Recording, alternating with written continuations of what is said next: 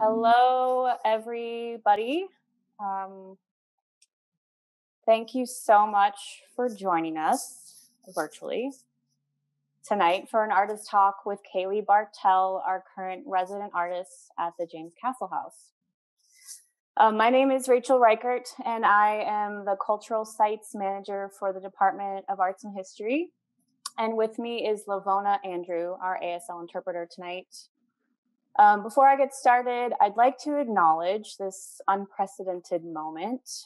Tonight marks the first event the James Castle House has hosted in over 6 months. And for those of you who know us, that's a very unusual cadence for us. These are strange times, and they've been hard for all of us, including many artists and creative individuals, along with the organizations that support them. So we really appreciate your support tonight and encourage you to find other ways to help our broader cultural community in the coming months. We are all in this together. I want to thank the city of Boise and their ongoing support for remaining committed to the work of the Boise City Department of Arts and History. The James Castle House is a program of arts and history which offers many other services, including public art, history programs, archives, cultural grants, and care and conservation, along with advocacy and support for our broader cultural community. The James Castle House celebrates the life and work of American artist James Castle through exhibitions, community programs, research, conservation of Castle's historic shed and trailer, where he lived and worked for over 4 decades. However, I would be remiss if I didn't acknowledge the broader history of the land the James Castle House sits on. We need to recognize the ancestral, cultural, traditional, and unceded territory of the Shoshone, Bannock, and Northern Paiute people whose land we are meeting on today. Rooted in history and place, the James Castle House hosts an ongoing residency program supporting other artists' lives and creative works. This residency program began in 2018 and has hosted 5 10-week residencies and 3 short stay residencies over the past 2 years. We are excited to introduce you to our current resident, Kailey Barthel, who is working on site over the next 8 weeks. So joining us over a series of open studios, virtually, of course. This coming Saturday will mark our first open studio with her. And stay tuned for an event that explores Kailey's work made on site during her time later in October. We're excited to announce that we will be reopening the James Castle House with a new exhibition titled Bricolage.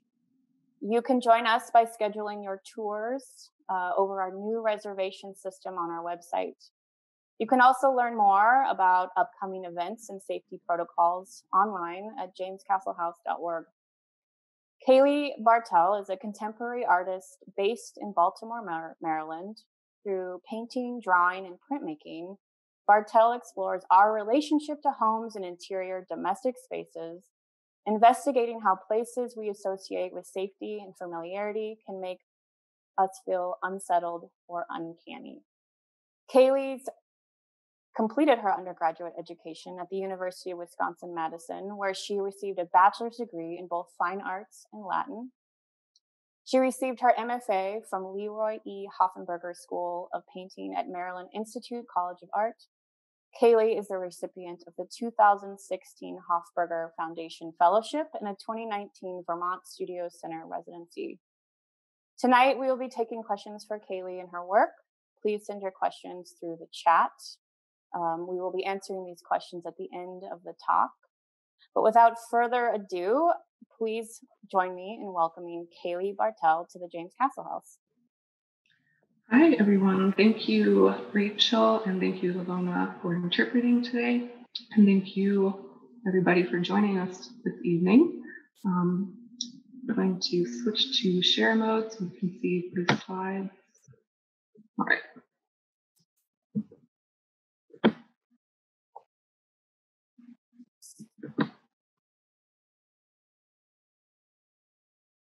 Okay.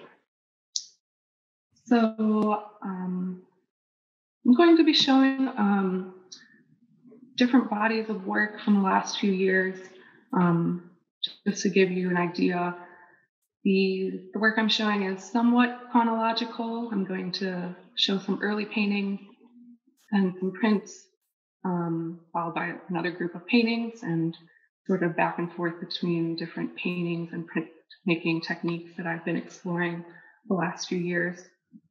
I wanted to start with this piece. This will be the earliest one I show tonight. In putting this slide talk together, it was kind of interesting going back to previous work and seeing ways it kind of connects to the work I'm doing now. So this piece is oil paint and toner on multiple panels. It's sort of a single room seen in a panoramic view, but things about the architecture between one panel to the next don't exactly match up. Some things are slightly off kilter or off of the perspective you might expect. So it was kind of interesting to see how these long panoramic stretches have come back again in newer work, as well as sort of the fragmented quality of multiple views of the same room. As Rachel mentioned in my introduction, most of my work is focused on interior spaces, especially or more particularly domestic spaces of homes.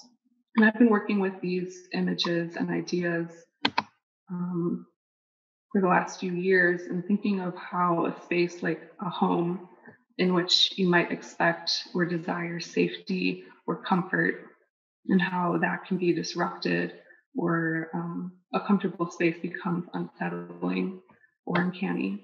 And that can involve disrupting the architecture itself in some way. Like in this example, you feel like a room that kind of makes sense, but then you have this wall sort of cutting off your view of the room, both blocking and revealing different views of a space that should make sense. It can also involve letting the material of the paint itself suggest this notion of something damaged or decayed. So this piece is pretty small. It's about 12 inches square, and oil and acrylic paint on panel, as well as toner. So I was very interested in this quality of the paint dissolving the view of the room and seeing things be in this state of flux where you're not sure if they are coming into your view or disappearing and fading away.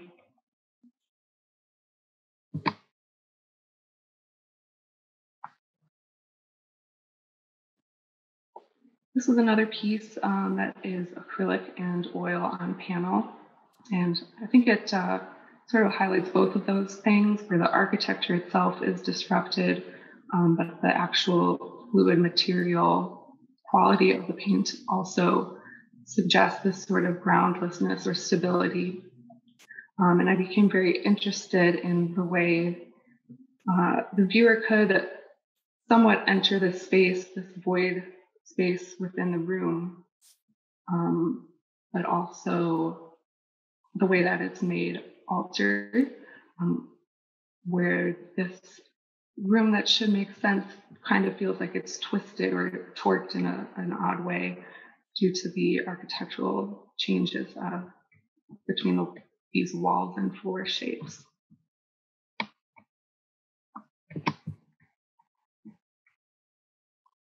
So all of these early paintings I'm showing are pretty small, about 12 inches square and on panels.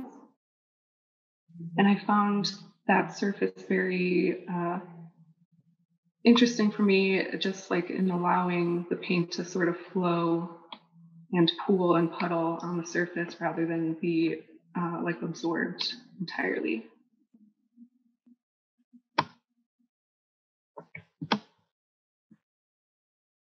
This piece is a little bit bigger, about 16 by 20 inches, acrylic and toner as well. A lot of my imagery comes from memories of places that I've lived. So I reflect on experiences I've had in those homes, but also invented spaces. A lot of imagery I'm drawn to is from things like film sets or theater sets. Also online real estate listings. So I have collections of images that I've found interesting online.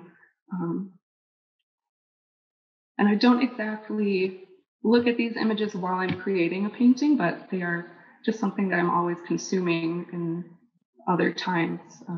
When I'm not in the studio, I'm always looking at these things. And so they kind of inform the way I think about spaces. And in terms of the cinematic or theatrical sets that I'm interested in, that became very interesting for me to suggest spaces that the viewer could go in, since it may be obvious now there aren't any depicted people in the rooms. So I was interested in how the viewer could kind of take that position instead, and the way these objects or furniture pieces sort of feel like set or props that suggest the presence of the inhabitant who's absent.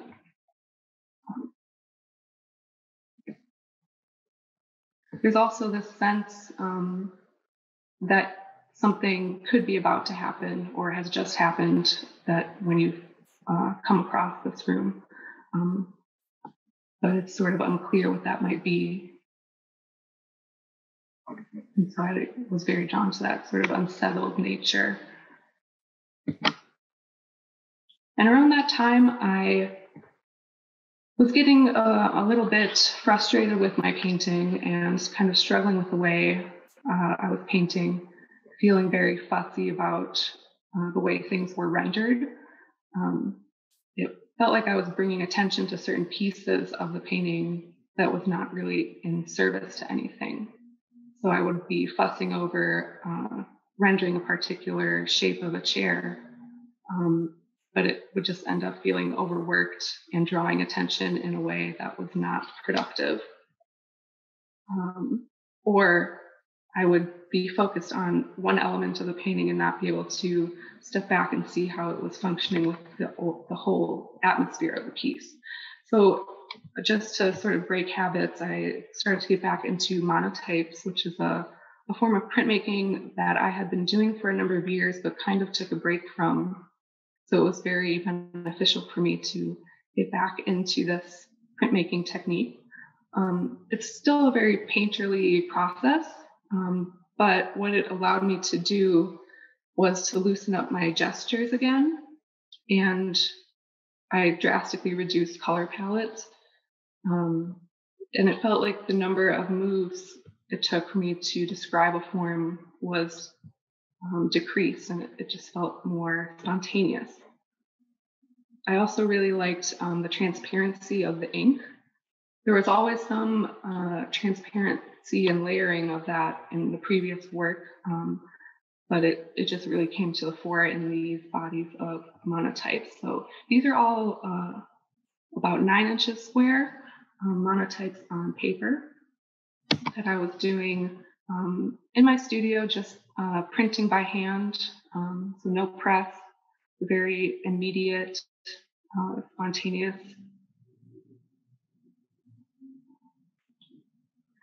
And so with the benefit of the transparent ink, I started to get into creating light through wiping that ink away rather than mixing lighter hues of a color and rendering light in that way. So there's still this interest in light, transparent layers. The transparency, I think, also sort of gets at that notion of things in flux, where things could be dissolving in the background or just coming into view barely.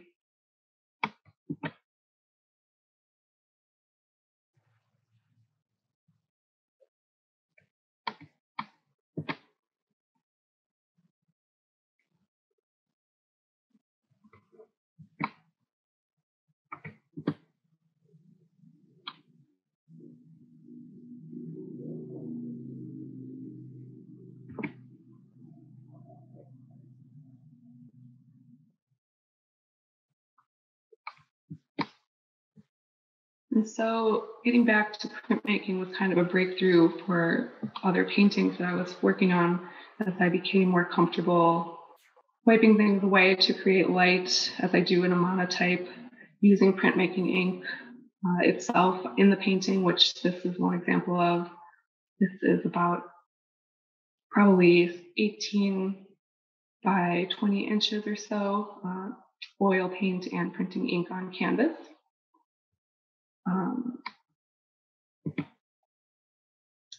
This is a much bigger painting, about 4 by 5 feet. There are things I like about this piece and things I really don't, but one of the things I want to draw attention to is this sort of emptiness in the center, where all these perspective lines from the ceiling and this table sort of point to the middle of the canvas, where you might expect this strong focal point or something with a lot of presence, but it's really just an absence and things wiped away.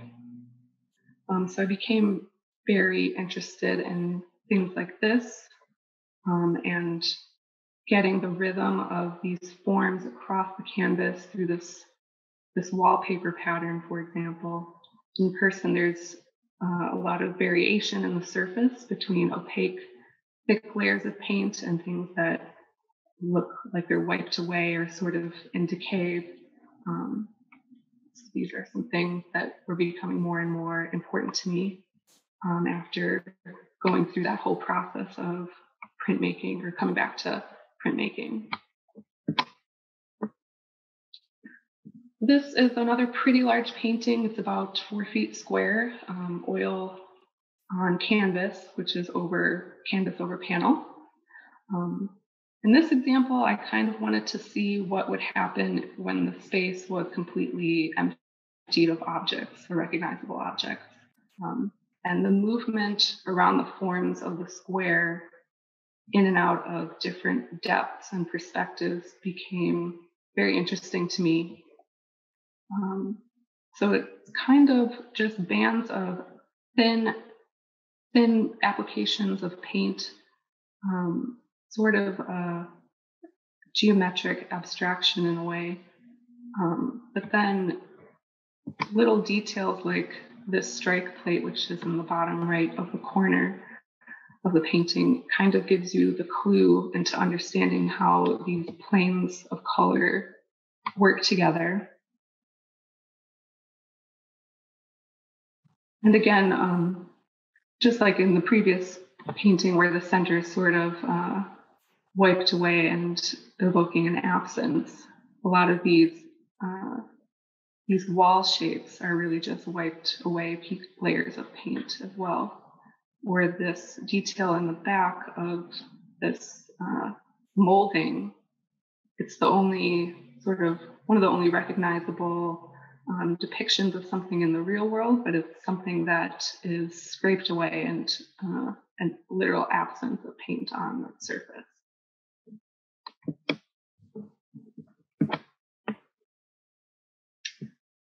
This is another painting about 4 feet square, acrylic, oil, and graphite on canvas. So again, we have a lot of thin layers of paint, thin washes. I tend to kind of flood the surface with paint, but they are organized in an architectural way.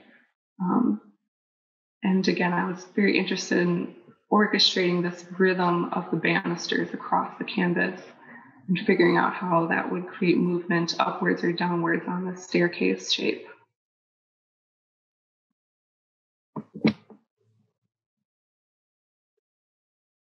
This piece is about 52 by 60 inches, I would say. Acrylic, oil, graphite, and toner on canvas. And I think I mentioned earlier that I have an interest in online real estate listings and images of homes, and also like virtual tours of those spaces and the way you can kind of click through rooms. And so I feel like that's sort of evident in this painting. I feel like there's sort of a telescoping effect where this dark purple blue space in the back, it has such depth, but and the perspectival lines of this gray space sort of emphasize that and point towards that far back wall. But the way the light is in that purple room, it brings it right up to the picture plane again. So you have this sort of back and forth that happens between the perspective shift and the light bringing it closer to your eye. And that, I think, is emphasized again with this bright yellow frame. Because really the painting is very monotone and gray, except for this purple and yellow relationship. So tying those two together was kind of a fun game that I got to do as a painter here.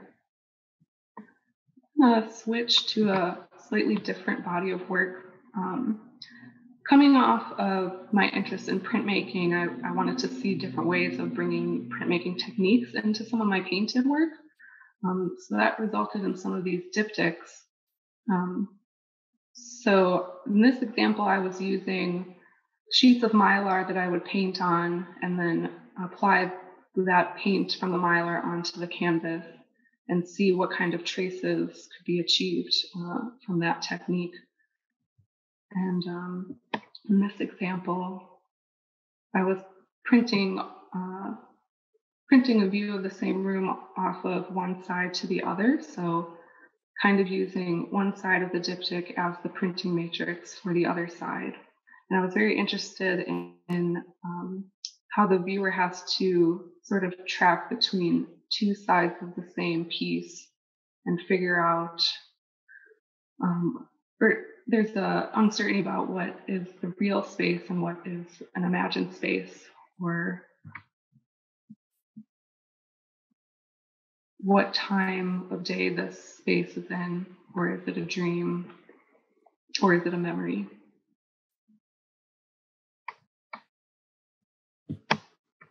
This was a larger example.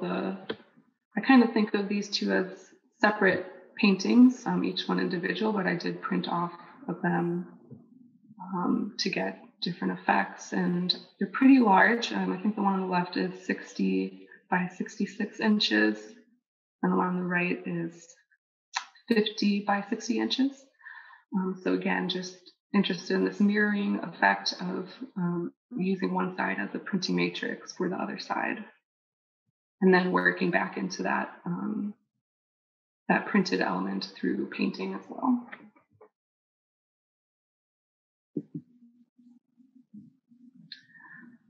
Okay, back to some other printmaking questions I have. I've been researching this technique of lithography called mokulito, which is basically wood lithography. And for those of you who aren't familiar, lithography is a printmaking technique that's traditionally done on limestone, but this method is done with sheets of plywood. So I was very interested in this for the accessibility it has. You don't need to have a specialized litho press to do this. You can do it on more affordable wood matrix rather than the expensive limestone that is hard to find. But you still use the same oily drawing materials as you would as the traditional lithographic stone.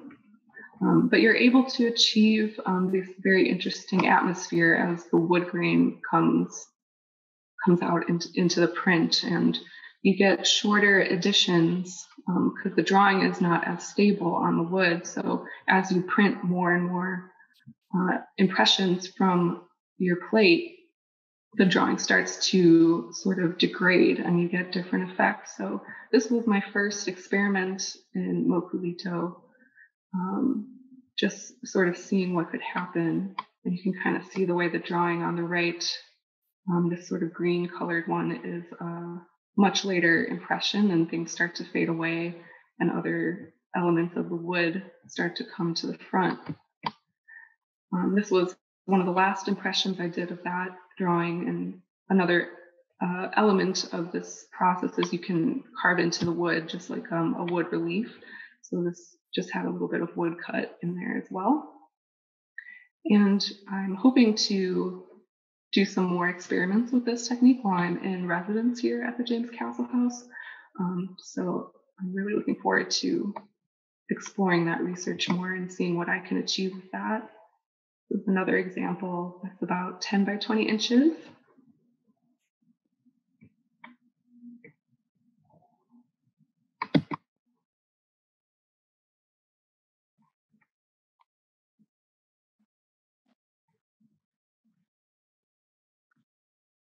In this example, I feel the wood grain is coming a little bit more into play as well, as it disrupts the drawn elements. This one is small, about 5 by 7 inches.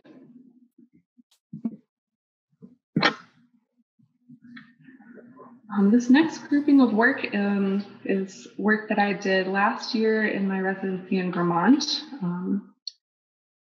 It felt very different, a completely different body of work for me. Still an interest in light and interior spaces, but a different sort of softness and completely different vantage point, I think. But there's definitely still sort of groundless and kind of an interest in looking up at the ceilings and putting attention on things that might not normally get attention. I was kind of sick of dealing with gravity in a way with the other interiors I had, so I just decided to take the floor out entirely and just sort of look up at ceilings and lights. So these are all pretty small, about 5 by 7 inches, acrylic and graphite on panel.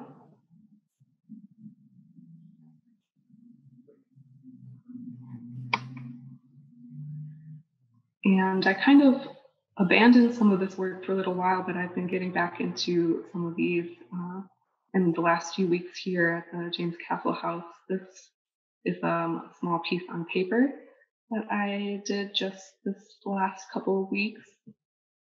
Again, acrylic and graphite.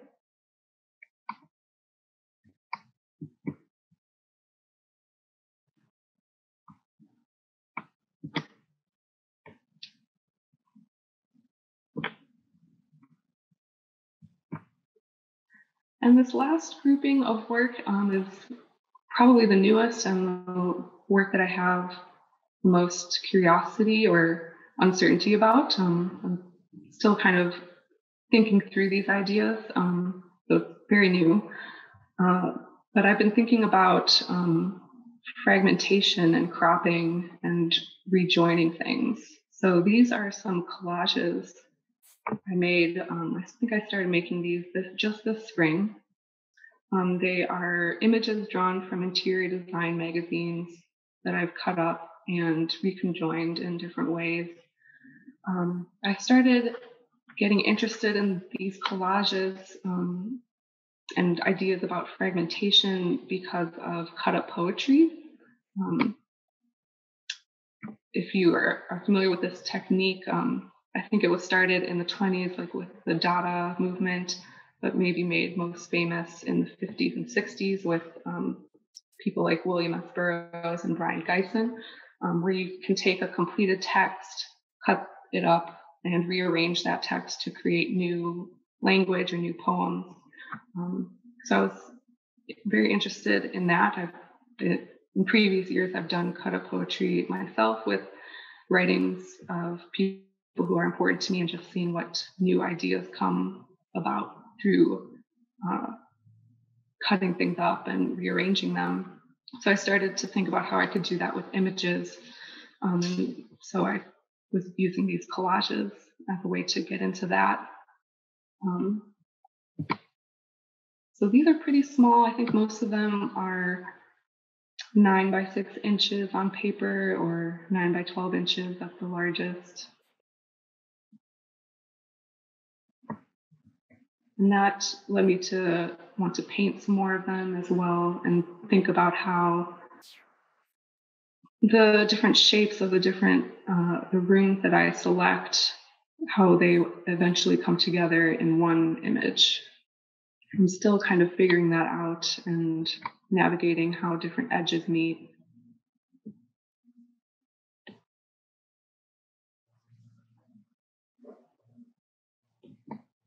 And these paintings are also still very small, about 8 by 10 inches.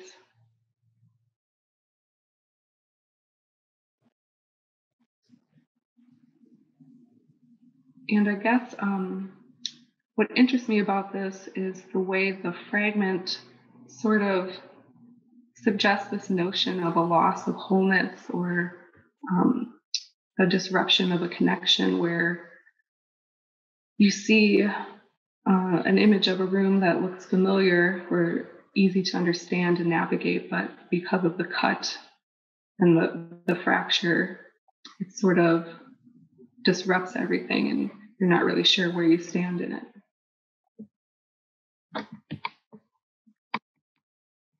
These are some of those paintings, collage-like paintings that I made while in the studio here. So these are very new.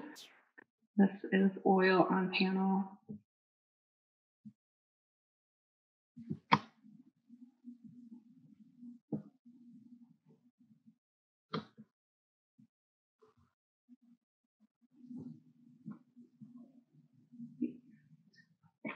And yeah, I think this is my last slide. So I can take questions now if we have any, or go back to any images if we need to look at those again. Thank you, Kailey. That was incredible to see your work and to hear your thoughts behind the work. We do have a question, particular about your use of oil and acrylic in the same body of work. Can you talk a little bit about how you use those two materials simultaneously?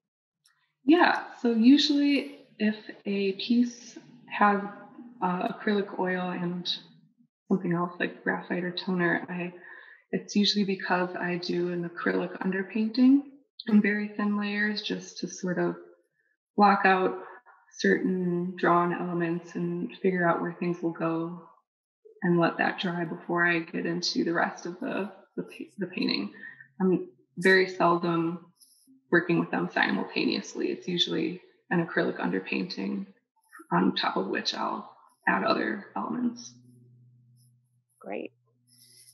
Can you talk a little bit more about how being at the James Castle House, or maybe particularly having just quarantined for 2 weeks, or maybe a combination of the two, has inspired your work so far?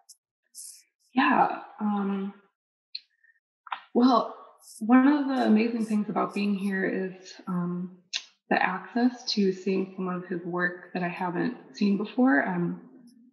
I have seen a number of his pieces in galleries and museums, but they were all sort of one type of work. And now that I'm here, I'm seeing a little bit more of the breadth of ideas he covered, like with his constructions and text-based work that I really had never seen before. So that's been very exciting. And I think I'm still going to need some time to absorb all of it because there's just so much.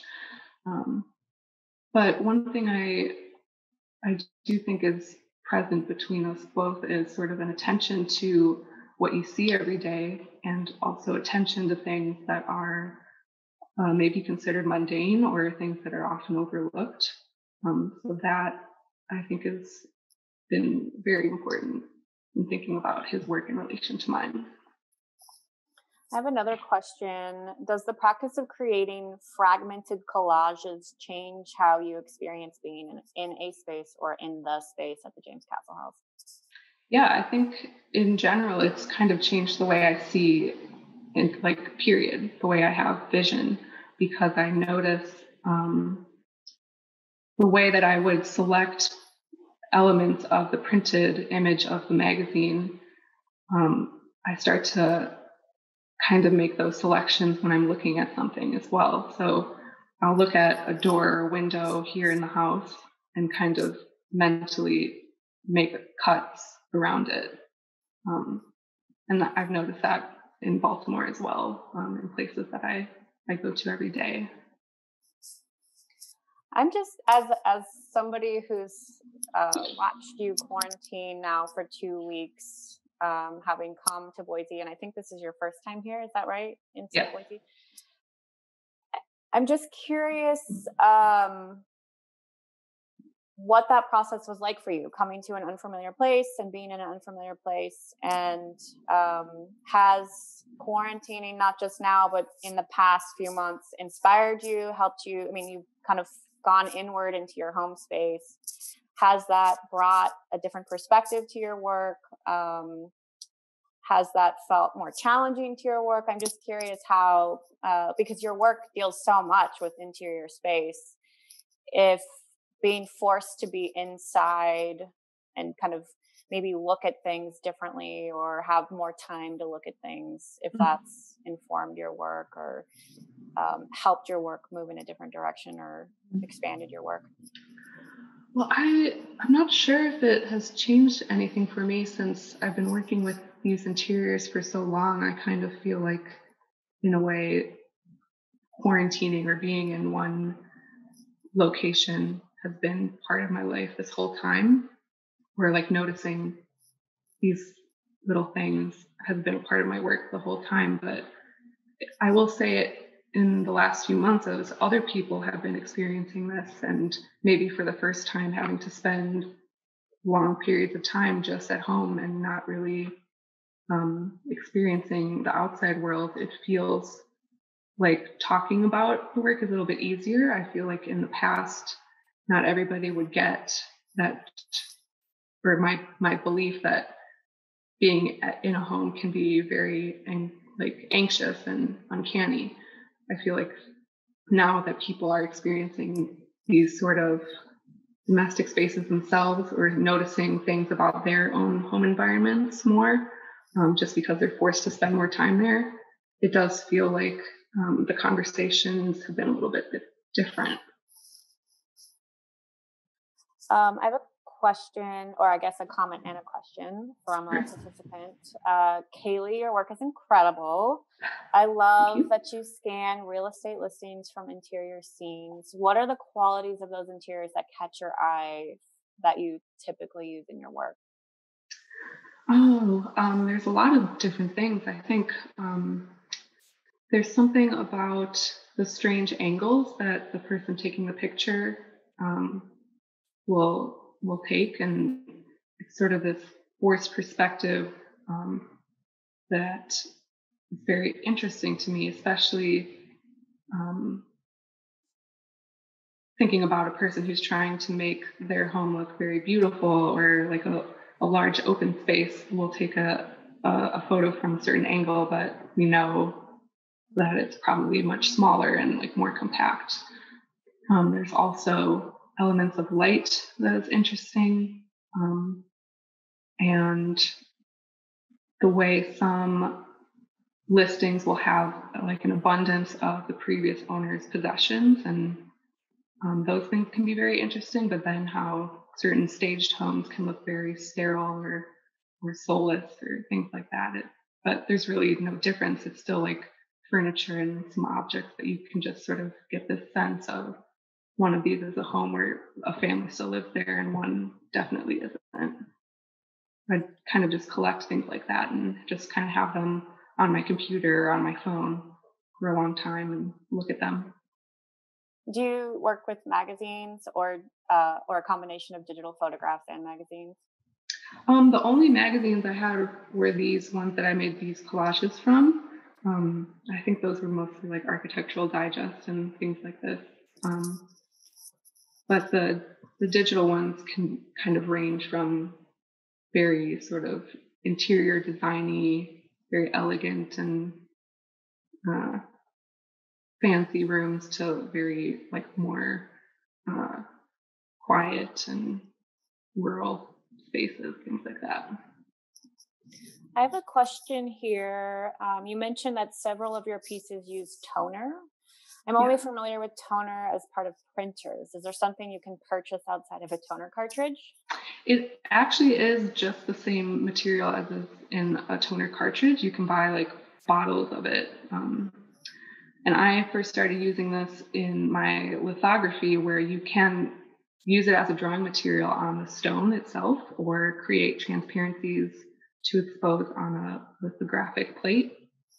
And it creates, when used as a drawing material or like paint, it kind of creates this beautiful reticulation pattern. It's sort of like, I don't know, like seeing silt at like a river basin or something. It's kind of an indescribable flow of material on the surface.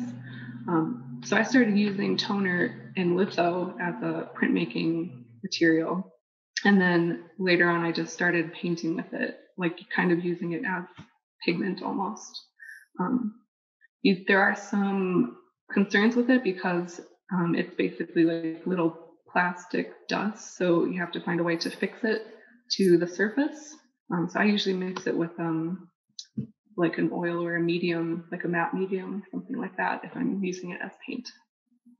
Interesting. You mentioned that you're interested in stage sets. I wonder if you're also interested in set design and film and cinema in terms of like cinematic tropes, like horror genres come to mind. Does that play a role in your work? Yes, it definitely did. I am really drawn to things like old German expressionist film or like sort of, I guess David Lynch could be an example where these sort of horrible, scary, or uh, uncanny things are kind of happening in a small town setting or like a little house or domestic setting. Um, and in through cinema and like collecting film stills that I am drawn to, I kind of notice the way the film director, the viewer, is sort of interesting about where I, as a painter, am putting the viewer as well. So that's one of the ways I kind of think about film or get interested in film as well. So, when in your artistic journey did interior spaces become central to your work? Um, Probably when I was still an undergrad, which would be about 9 years ago, 7 or 9 years ago. So I've been working with this imagery since probably 2011.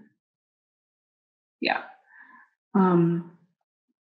And I guess it's just been very fruitful ground that I haven't wanted to depart from, where I'm still finding new things within this idea of a house or a home that is interesting to me.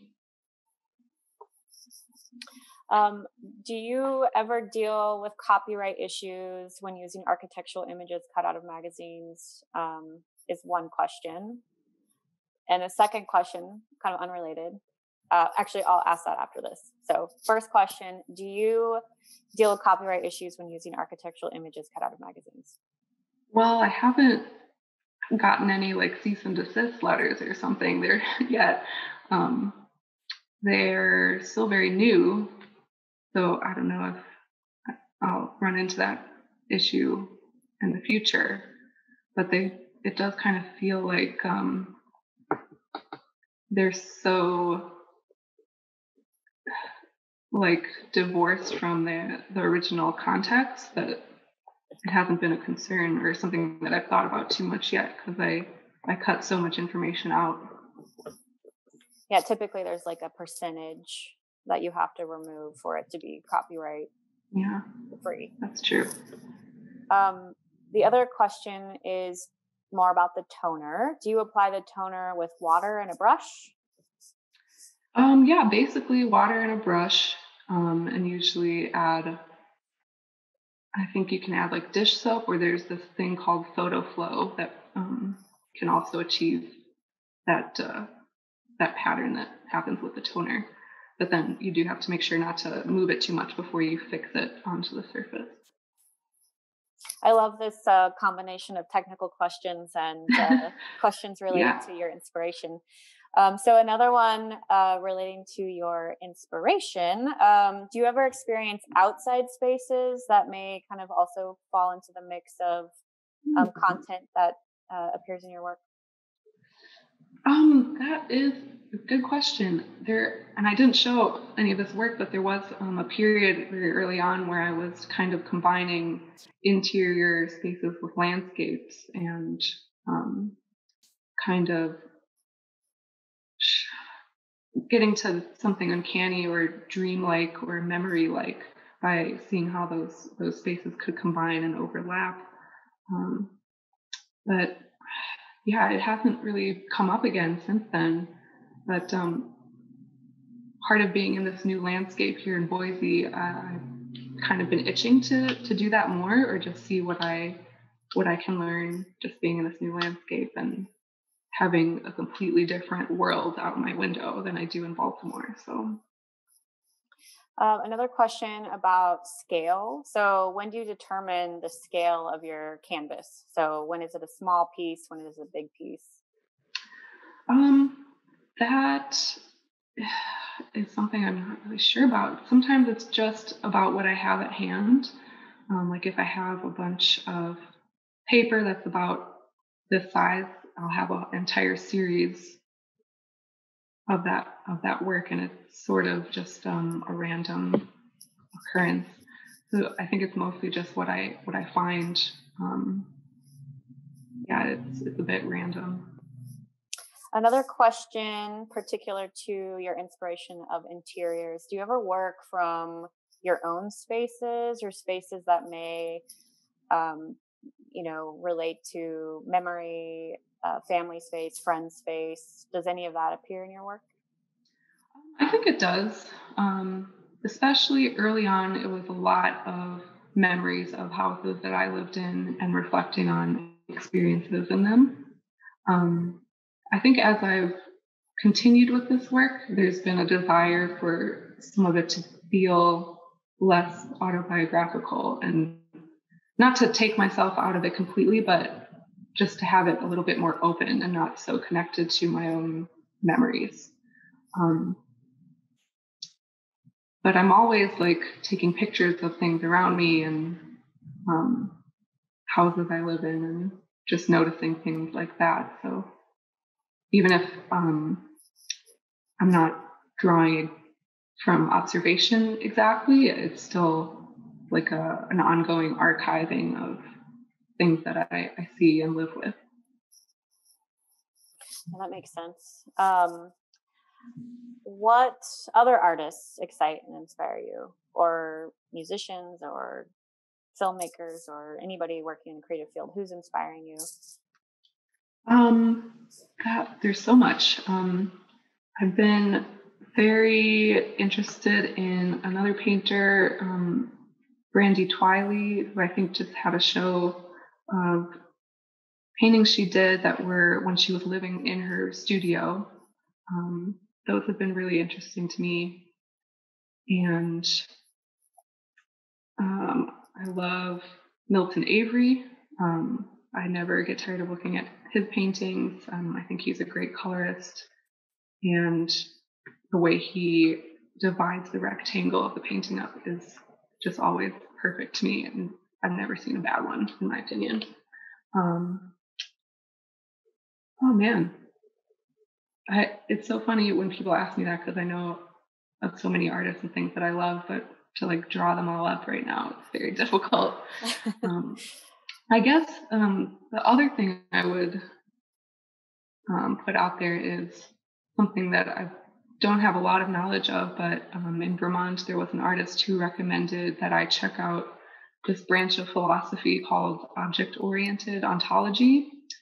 So I've been kind of trying to read more about that and just see how it resonates with my work. It's kind of looking at philosophy without privileging a human vantage point. So thinking about the life of objects around us and things. So some of it's a little bit advanced, and I'm no expert on philosophy, but it's been kind of interesting to think about. Um, That sounds very central to some of the things that we explore at the Castle House. Mhm. Is there any titles that you could recommend for anybody who may be interested in that? Yeah, Timothy Morton is one of the names like in this field of philosophy, and he has a book called Hyper Objects, which I still need to read, but I've been kind of listening to some of his lectures on YouTube. He has one called Haunted Houses that I thought was pretty compelling and probably relevant to my interests. And then I think the other writer is Daniel Graham or something like this. I might have to look up the name. But basically, if you like Google object-oriented ontology, his name will come right up, and it's sort of a new branch of philosophy, I think, but it's been pretty interesting ground. Cool. Thanks for sharing that. Yeah.